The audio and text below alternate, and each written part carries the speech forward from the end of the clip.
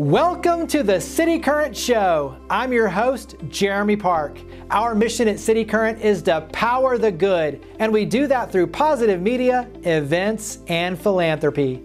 This show features interviews with a mix of business and community leaders who discuss important efforts, trends, lessons learned, and ways to get involved so we can learn more about our community and work together to make a difference. Now, on to the show. We're always honored to bring you inspiring stories of individuals and organizations making a difference, powering the good. And we're going to kick it off talking about Musicians on Call. We are joined by their president and CEO, Pete Griffin. How are you doing, Pete? I'm doing great, Jeremy. Thanks so much for having me on today. We love you all. You do so much good, and technology is a big part of what we're going to talk about in terms of using your musicians and gifts to be able to make a difference. But let's start with a little backstory. Give us some history for Musicians on Call. Yeah, you know, Musicians on Call is a national nonprofit. We started 21 years ago. And what we do is we bring live and recorded music to the bedsides of patients in healthcare facilities all across the country. We play for everyone from children to adults to veterans. And pre-pandemic, we did that mostly by going room to room and having musicians perform at patients' bedsides. And that could have been anyone from local songwriters and professional musicians all the way up to, you know, Blake Shelton and Bruce Springsteen and Kelly Clarkson and a lot of these big names that you hear on the radio and see on TV. And you have a chance, you know, when you talk about the musicians that are on tour and these big names, the top sellers, the platinum artists, the platinum recording artists, in many cases, we see them on TV, but to your point, you get to see them actually humbly go in and serve, not seeking the limelight, but doing it for all the right reasons. Share a little of just kind of that behind the curtain side of these musicians and their heart for using their music and their gifts to be able to really make a difference. Yeah, you know, it is interesting because when we work with all these artists, you really do get to see a very personal side of them. Because let me tell you, when you're in a hospital room, there's no cameras, there's no limelight, there's no press, there's no audience. You're literally just sitting there one-on-one with someone who's likely going through the worst day of their life. Quite literally. I mean, these are people that are battling cancer or maybe a significant injury, and they're really scared and in pain and worried and all those things. So when you get down to it, I mean, it's a very intimate moment. And what I've seen from some of these big artists is that it really brings them back to why they got into music and why, and really who they are. You know, I remember when we went around with Keith Urban not too long ago, he was saying, you know, he gets to play all these amazing stadiums and arena shows, but there's nothing better for him than to play one-on-one for a patient to really get back to what it was all about. And, you know, the same thing with Kelly Clarkson. I was actually talking to her recently, and she usually does some stuff with us during the holidays. And she does it without any fanfare. I mean, she'll go to like Vanderbilt Children's Hospital with us, and she'll literally perform a concert in a conference room for a bunch of the patients there. And then she'll go room to room to sit there and meet every single kid that she didn't talk to or wasn't able to come down to the concert in the lobby. And that's something you just don't hear about. It's not something they publicize, but they do it just because it's in their heart, and they really believe in the healing power of music. Yeah, and I think that's just a really cool side of what you do, is that intimacy that's created and that chance for you to get to know not only their heart and story, but how really much of an impact it can make for those that you're able to bless in this way. Give me one, and you don't have to name names necessarily, but give me one thing that has kind of surprised you, obviously in a good way, in terms of something that you found out about one of the artists. And it could be someone that we know or not, but that as they're sharing with the patients, something that you're like, wow, I had no idea. That's really powerful. What's something that you've kind of seen unfold? Well, you know, like all of us, what you find out when you're in the hospital is that there's a lot of artists that we hear on the radio and see on TV that have either gone through themselves or have family members that have gone through similar situations to what they're seeing in the hospital. And I think that's one of the things that makes it so personal for everybody, is that, you know, we can all of us can relate to having a loved one or someone we care about being sick or injured. And we also can all relate to the fact that music helps us through tough situations. We use music in times we want to celebrate and create good memories. And we also use music, in the car when we're having a stressful day, or as a way to kind of escape in our beds. And, these musicians and the patients that we play for are no different. And so I think that they just really appreciate being able to help out in those moments, because whether it's through their music or someone else's, they know that music can get us through some really tough times. And that's one of the reasons I think a lot of these musicians volunteer with us year after year, is because they know how impactful it is and how important it is. And once you experience that, you just want to keep doing it. Absolutely. So you mentioned normally this would be in person and going room to room and being very intimate. Now with technology, and obviously because of the pandemic, you're doing things a little different. So talk about the way you're doing it now, which is really allowing you to reach even more people and make an even greater impact. Yeah, that's totally right. In March, when all this really started to come down hard, we had to shut down all of our in-person programs in hospitals, which was basically, 99% of what we do. Now, the good news for us is that for years now, we've been also offering to hospitals and healthcare facilities virtual programs where we would connect live music to patients throughout the country.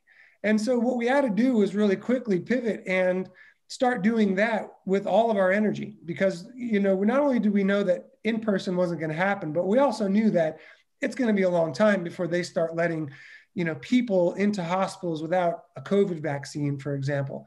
And so we really invested all of our time and energy into virtual programs. And like you said, we've been actually playing for more people every month after the pandemic started than we were before. We're playing for over 10,000 people a month now. And we're doing everything from playing, one-on-one with musicians, playing to patients on tablets, to, having performances that are beamed into each and every hospital room within the hospital, to concerts where we're literally reaching thousands of people in multiple hospitals at the same time. So we've really kind of taken this, throw the kitchen sink at it approach to figure out how we can reach people virtually. But I can tell you that it has been so impactful and really needed now more than ever, I think, with everything going on in the pandemic. Yeah, absolutely. I feel like we need music more than ever just to get us through. Share a little bit of behind the scenes, the logistics of pulling these pieces together, because there's a lot of moving parts in terms of getting the musician and syncing that, and then obviously the hospital or the individual patient. So there's a lot of playing Tetris, so to speak, with the logistics. Walk us through how that works. Yeah, well, the good news for us is having worked with hospitals around the country for 21 years, they know us and they trust us. And then also because we had a lot of this infrastructure already set up and we're working with hospitals that had that technology as well, there was a level of comfort. So when we had to transition, it really was a bit easier for us than if we were trying to start this fresh because of all that experience. Now, when we're doing this, we're very mindful. Number one is that the caregivers are undergoing a lot of stress right now because they're not only doing their normal jobs, but now they're part of this COVID response. So they're really doing double duty on top of all these new restrictions with the PPE they have to wear and everything else. So we didn't want to do anything that was burdensome to hospitals. We wanted to make sure it was easy. So we worked with the hospitals that were able to work with us easily and had the technology to do so. Then we would reach out to, artist supporters who wanted to do virtual programs. And the good news for us is that it was actually a lot easier working with these artists because, everyone was home. Everyone was in their living rooms and they didn't have to commit to a couple hours of driving to a hospital and going room to room in person, but we could do that all virtually from their homes. And then at that point, our incredible team here at Musicians on Call would just set up these Zooms where, depending upon what we could do with that hospital or a number of hospitals we were working with, would connect these artists to Zooms. And I can tell you that going into it, knowing how impactful our in-person programs were, I was a little nervous that, maybe this virtual program wasn't going to be as impactful as the in-person. And while nothing can replace the in-person programs, the truth is these virtual programs have been unbelievable. Wrap us up with maybe one of your at least the top one that comes to mind in terms of stories of impact. So when you talk about the work you do and why it matters so much, and whether it's a testimonial from a patient or someone that has reached out with a really kind note or email, just sharing their story, what's kind of the first one that pops into your head in terms of the impact that you're able to make? There was a patient out in LA who, due to an accident, was in a non-responsive situation where this young woman just was non-responsive, almost coma-like situation. And they tried everything and not a lot of things were working. And so finally a music therapist came in and said, have you ever thought about music therapy? And the parents were like, gosh, nothing's really worked, so you might as well try. And so the caregiver said, well, what is an artist that she likes? And so the parent said, well, she's a big fan of Andrew McMahon and the Wilderness. And that was actually the first concert she went to, was this artist, Andrew McMahon. And her favorite song was a song of his called Cecilia and the Satellites. And anyway, the music therapist said, all right, well, let's start playing some of his music and see what happens. And so they started playing his music. And next thing you know, a tear comes out of this young girl's eye. And you can see that for the first time since this accident, she was having a physical reaction, and it was because of music. Now, fast forward to this summer, we were actually able to set up a Zoom where we had Andrew McMahon playing for this girl who literally, his music helped wake her up out of this comatose state. And she has got a long road ahead of her, but she's responsive now. And just to see her and her mom on a Zoom with Andrew McMahon as he sang that song to her, the one that, helped wake her up out of this moment, and all the tears that were coming out of happiness, really. You see moments like that and you say to yourself, we've got to make more of these things happen. And that's the magic that Musicians on Call helps facilitate between musicians and patients and hospitals. And that's why we have such this urgency to continue to do more of it. So I think there's a lot of sadness and stress that this pandemic has caused, but there's also a lot of beauty and hope and inspiration. And I think for me, that was one of them. You mentioned the website and where we go to get involved. Yeah, head to www.musiciansoncall.org. We could certainly use your help, and just know that we're going to continue to use music as a tool to help people through this pandemic and beyond. And we appreciate all of your support. And honestly, Jeremy, we appreciate you as well for all you do to help shine a light on the good work we're doing. Hey, we're honored to be a part of it. Well, Pete Griffin, President and CEO, Musicians on Call, thank you for all you and your team do. Greatly appreciate it. Thank you for being a part of the show. Thanks so much for having me.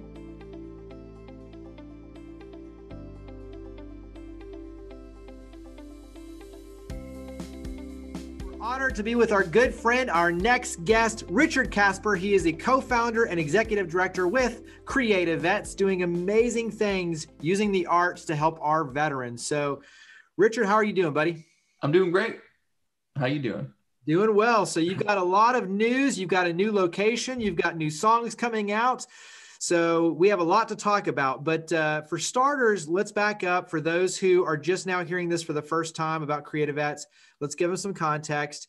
You, served in the military, unfortunately witnessed the PTSD and unfortunately the sad circumstances around that, but firsthand about just trauma and using art to be healed. So share a little bit of your personal story that leads to establishing CreatiVets. Yeah, thanks for that. I joined in 2003 into the Marine Corps, and I ended up going to Iraq in 2006 to 2007. And while I was there, my Humvee was blown up 4 separate times, which left me with a left traumatic brain injury. And my buddy was shot and killed beside me, which is what left me with the PTS. And so I struggled really bad when I transitioned out of the Marine Corps, and art and music had never been an option to me before. I'm from a super small town, so I didn't know that it was used for anything other than just doing art. And so I randomly discovered art at a community college in Illinois that got my brain thinking a different way. So what I call it is transition. I transitioned my warrior brain to my artist brain. And I started thinking about my life and new experiences using symbols and colors to kind of show life and death. And it was a way for me to talk about my wounds of war without actually talking about it. I could put it in a piece of art, put it up on the wall, and people could see it and talk to it or talk to me about it. And it was a lot easier for me to, say, yeah, this painting or this art piece rather than, me, this happened to me, because that's the hard portion. And so from there, I started doing creative writing and songwriting because with the death of my gunner, I was still afraid to cry around people, and I wanted people to know that Luke lived. So I said, what if I had a song that I could just give to people? So when people come and ask me about his life, I could actually fulfill that and give it to them and walk away, and they have the song. And so that led me on this journey of just discovery through art and music. I ended up at the best art school in the country, the School of the Arts in Chicago, studying conceptual art up there. I ended up writing with #1 songwriters here in Nashville to tell my story. And it ultimately just completely changed my life and really remapped the trajectory of my life too. Because from that moment on, I knew other veterans might not take the road I did through the arts. And so I wanted to establish programming that was going to be good enough and exciting enough to pull veterans out of their comfort zone and into arts and music. So walk us through how this works, because you have the songwriting, the music paired up with professional songwriters and award-winning songwriters and musicians. You have the creative arts. There's a lot to this, and you're finding them and they're finding you, and you're going to them and you're bringing them to you. And so walk us through the programmatic piece of this. Yeah, so it's kind of a 3 different parts how we look at it. Like internally, we have some low contact, we have some medium contact and some high contact. And what I mean by that is, for the low contact, is those veterans who are just trying to get their foot in the door. And it's, come to our facility here in Nashville and learn to play the guitar, or it's go to Vanderbilt and learn songwriting over at Vanderbilt. And we cover everything. We make sure that everything's provided, the flights, the food, the housing. If it's an external program coming to us, it's internal. We just pay for the tuition, the food, the travel, anything that they need to do to get in the door. And so these low contact things are huge groups where we're just saying, hey, learn guitar. Hey, learn collage. Hey, learn painting. Not going in fully into the warrior brain to artist brain transition. We just want to make sure that they're putting their toes in the water and testing it out.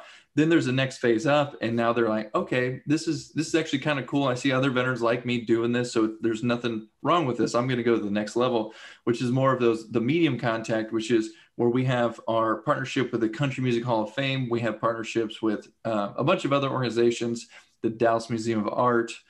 We do this Art Box program, but it's more of a small group meeting setting kind of thing. So where a group will learn songwriting, they'll be able to collectively write a song with each other. And then we'll be able to talk about that transition and what they're doing and really promote them to connect and write a song. Same thing with art, where we'll send out art boxes and we'll do small Zoom meetings as of right now to teach them how to use what they found in that art. But we do it again in a very small group setting. And that used to be in person, and hopefully it will be again. And then we have more of these high contact programs, which is really what built us. And it's what we only, for the first 4 years, is all we had. But I knew I wanted to set the bar really high and work from the top bottom rather than the bottom top. And so we have 2 main programs. We either fly veterans to the best art schools in the country, and we've done this program at the School of the Arts in Chicago, Virginia Commonwealth University, and the University of Southern California. And we pay for the veterans' flights, tuition, housing, food for all 3 weeks. It's fully accredited, so they go to school like normal students do. It's just that they're in a class with other combat veterans, and they're learning how to tell their individual story. And at the end of the 3 weeks, we have a gallery showing. We show their artwork to the community. They have conversations. It's an emotional experience. And then from there, we try to travel their art around the country as much as possible to have other veterans see it and then want to, so that whole cycle. So another veteran sees it, says, I want to create something like this, and goes back into art. And then for songwriting, same kind of setup where we'll fly them from anywhere in the country. Because again, suicide doesn't have a geolocation feature. You don't know where it's going to be at. So we want to help everyone from everywhere. We'll fly them into Nashville. They get paired up with a mentor like me or another veteran who's been through the program. They'll begin to start telling their story, and then we'll write their song, the story that they told us, into a song with them backstage at the Grand Ole Opry with #1 or pro songwriters, to finally kind of transition that story from being such a negative burden to a positive. We've had veterans who said, I can't tell my wife this, but I had to do blank in Iraq. And we get that out of them, and then they turn it into a song, and they're so pumped up about it. They send their wife the song. They're like, hey, babe, listen to the song I just wrote. And it's crazy the way that their mind has remapped and thought about that as a different situation. It creates conversation. It helps kind of bridge the military-civilian divide. It's been doing wonders on relationships. And so they're here for 4 days. They get their song. They're able to tell that. And again, veterans hear their songs, and then they apply to our programs because of those songs they heard, right? I want a song like that. So it's this whole idea of getting veterans, especially the ones not seeking help in the door to let them know art and music's an option. Speaking of mainstreaming this and both sharing the story, but inviting others and getting more to participate, and, you know, to your point, just getting the public involved. Now you can basically say, Alexa, play music by veterans, and poof, you've got music by veterans playing. And so talk about how these songs now are really, through obviously a valuable partnership on your end, now mainstreaming, and you're putting out the music for the public and to get more veterans involved too. Yeah, part of my big vision from get-go was that I wanted, there's a few different plays on this. It's on the business side, it was how do I get a self-sustaining program that could bring in revenue that can help fulfill our admin, fundraising, marketing needs. So any donor doesn't have to, they could just straight donate to program development. And then the second thing was, and the main one was, how do I get in the homes of these veterans who don't want to leave their homes? So that opportunity came to us earlier this year with a partnership with Big Machine Records. So for those that don't know Big Machine, they're the ones that found and launched Taylor Swift. They have Floor Georgia Line, Rascal Flatts, Tim McGraw, Lady A, Brantley Gilbert, Justin Moore. You could just keep on rattling them off. There's a ton of them. And so now we signed an administration deal with them, but they're also bumping us up and helping us do some of the marketing like they would for an artist. So it's almost like a record deal.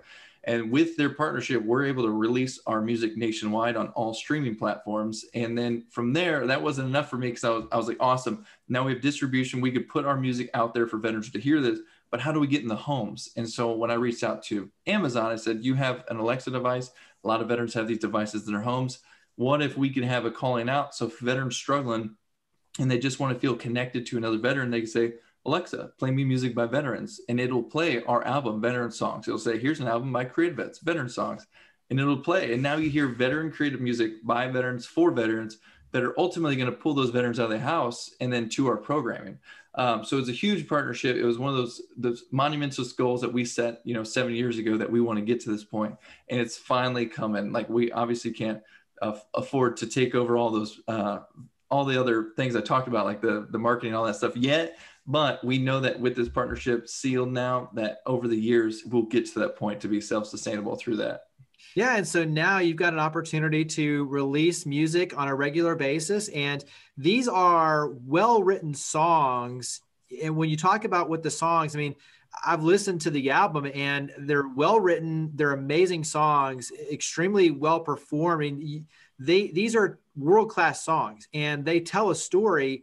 And some are inspiring, some are heartbreaking. They run the gamut. I know that you personally, did that on purpose in terms of the songs that were selected to kind of share the different sides of this. But talk about that vantage point of just the production value of these songs.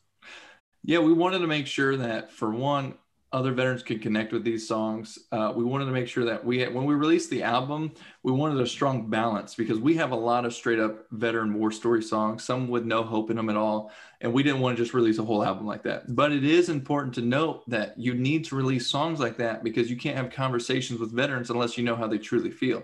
I have a lot of times where we're writing a song where the writer may say just like, hey, maybe we should put something uplifting in the bridge. And I say, honestly, if he doesn't feel that way now, we shouldn't put it in here, because that's going to avoid the conversation in the future. Usually it's the people who feel like that you think have it put together that usually commit suicide, just because you're saying, oh, they're positive, they have this going on. I was like, I want to know in detail what's happening to you now, so that you can send this to your family, friends, and battle buddies, and they can help you get help. And so just know, when we start releasing the songs once a month, you may get one really hard impact song that you're like, what is this? But it's a veteran song and story that just absolutely needs to be told. So yeah, did I answer that question? I kind of forgot. Yeah. I mean, is the production value and the stories and the selection process. So absolutely. Talk about, I mean, these are professionally produced songs. So talk a little bit about that. Yeah. So the production one, that's what I was hanging up on. We made sure, when we very first started this, obviously we didn't have a lot of money to get these songs recorded, but I wanted to give veterans something. So we did these really small price demos, sent them out to the veterans.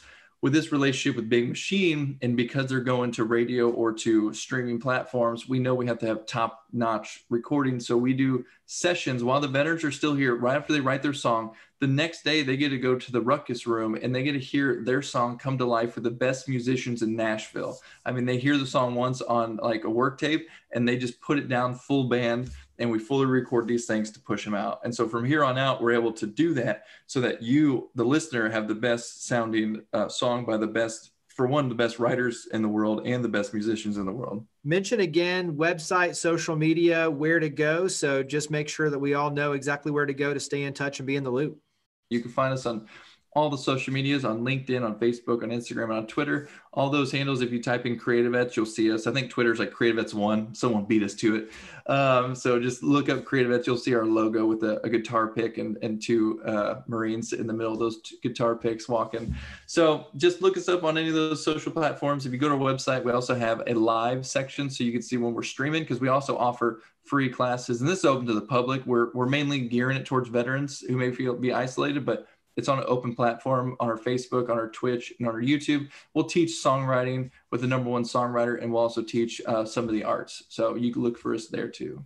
Yeah, and obviously nonprofit focus on your end, financial contributions to underwrite your efforts is extremely important. So for everyone listening and watching this on the screen, financial contributions to underwrite your efforts are really important to be able to do the work that you do. So Richard Casper, thank you for all you and your team do. Thank you for serving our country, for serving our veterans. Greatly appreciate it. Thank you for coming on the show. Thank you so much for having me and sharing the word.